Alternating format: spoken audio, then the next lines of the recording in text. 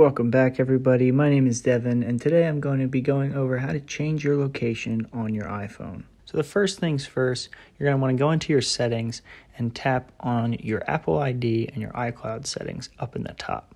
From there, hit Media and Purchases, and then View Account. After you hit that, you may have a prompt to sign in. If you do, sign in with your Apple ID. From there, you'll be prompted to this screen. Here, you want to select Country and Region.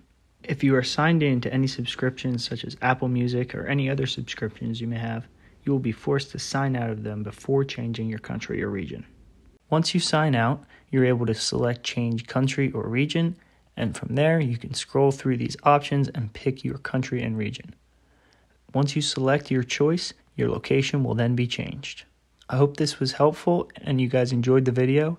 Please share with a friend and like and subscribe for more helpful tips. Thanks.